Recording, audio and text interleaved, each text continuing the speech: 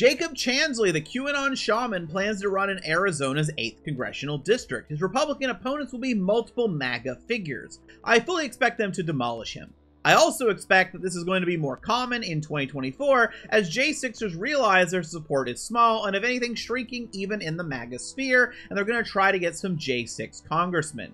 Now, Ohio Republicans, in my opinion, are also giving us a glimpse into 2024 nationwide. Ohio was one of many states where abortion was on the ballot in some form, and the people supported protecting women's rights to health care.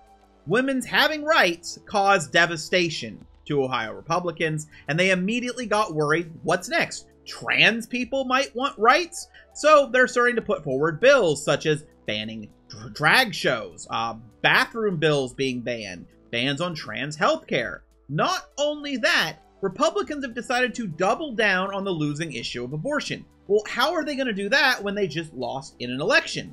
Their plan is to strip the ability for judges to make rulings overturning Ohio's abortion laws, which now violate the state constitution due to the election. Basically, they're trying to find a back way to overturn the election results, so now the only way to actually protect women's rights in Ohio would be to get a majority Democrat. Why they think that's going to help them, I don't know. But I fully expect things like this to become more common as conservatives are worried about losing elections in 2024, and looking at the way the nation is right now, I assume they're going to lose quite a few elections, even with that Trump bump. If conservatives become convinced they cannot win democratically, they will not abandon conservatism. They will reject democracy. That's a quote by David Frum, which I think is just very, very relevant. Think of all the convoys and their rage about things like equality and democracy. You show that to the average person and they're going to call you crazy. But the thing is, people in the convoys did understand. They are in a losing minority, shrinking as they die off.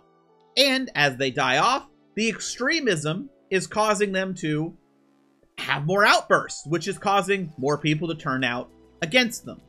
We saw this in the 2023 election where the extremism pushes have gotten too far for quite a few people, and there were some surprising results.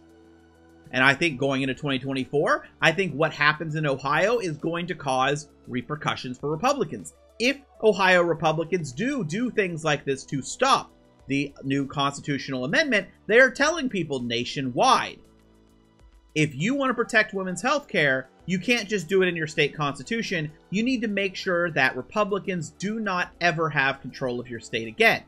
It makes it so these single-issue voters, because there were voters in Ohio who voted conservative but also voted to protect abortion rights. They voted conservative on other issues. Those people are now being told that if you actually care about abortion rights, you can't vote R again.